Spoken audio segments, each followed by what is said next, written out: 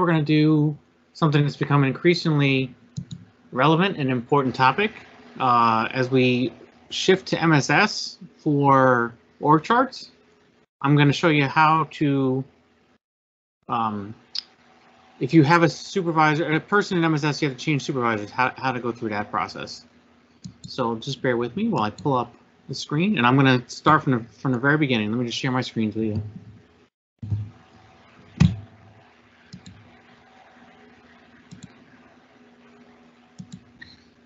Now everybody has a different way of getting into MSS. I'm just going to show you how I do it. I'm going to go to Vision to Human Resources.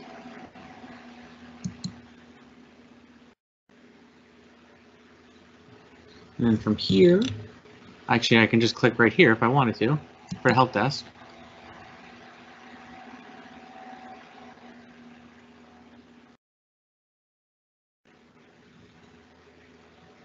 And I'm going to pick supervisor, Vision 2. Now I'm going to look for manpower or position management questions, which should be, there we go, right here, about halfway down on the left-hand side.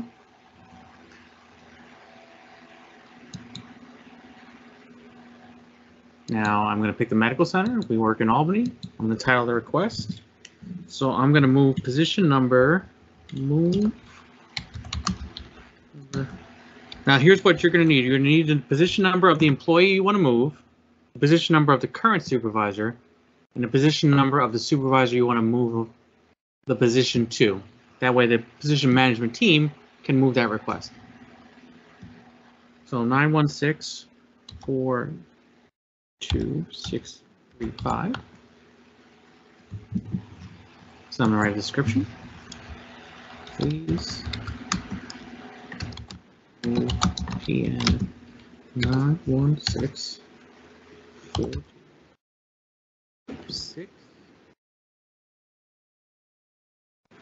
from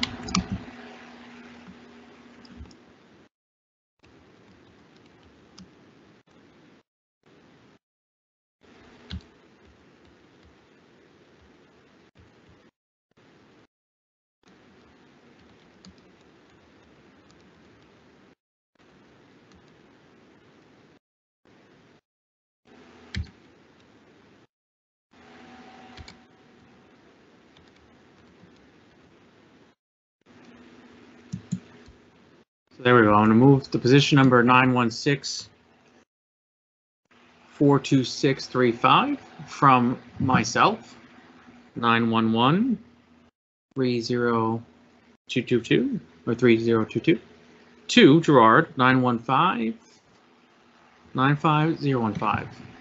And I'm going to say it's a medium because I need to get done soon. And then I'm going to hit submit. My ticket's been submitted, and that's how you do it. For the final part of this short infomercial on how to submit a position change request, you can see I went back into your HR welcome ticket or YourHR ticket, and then I can see my ticket is being shown. So I have an ID number that I can follow up on if needed be in the future. So again, I just go back in like I would to get into YourHR to submit a ticket, and then it'll show you your tickets. Thank you.